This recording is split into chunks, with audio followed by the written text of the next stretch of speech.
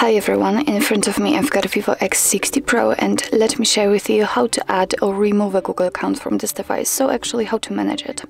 So firstly we have to enter the settings, and now let's scroll down in order to find the account section.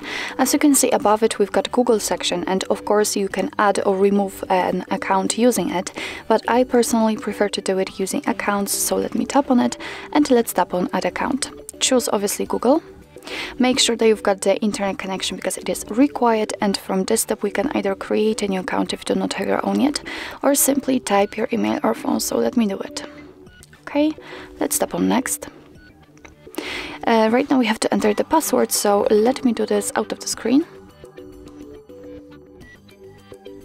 Okay, let's tap on next.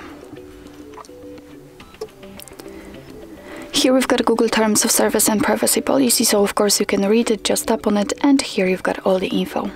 Let's tap on I agree after reading.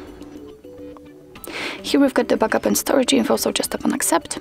And as you can see, our newly added Google account immediately appears on this list.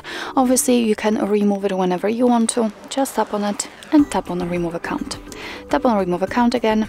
If you are sure, tap on OK. If you've got a pattern pin or the fingerprint, just to use it to confirm the whole step. And as you can see, it actually immediately disappears. So actually this is it. This is how to manage Google account in your VIVO X60 Pro. Thank you so much for watching. I hope that this video was helpful, and if it was, please hit the subscribe button and leave the thumbs up.